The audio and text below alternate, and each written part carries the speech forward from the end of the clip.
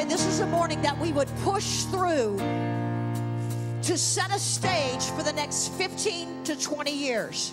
The intercessors heard me say this morning in prayer, and I believe that this is the song that we've got to press. So we're going to sing this one more time. How many understand this is not just a song? It is a prophetic decree that is shifting things, changing things, moving things, releasing anointings, releasing miracles in your life this morning for this house, for this territory, for this nation. I believe that the Lord said if you'll push this morning, it'll set a course for the next 15 to 20 years.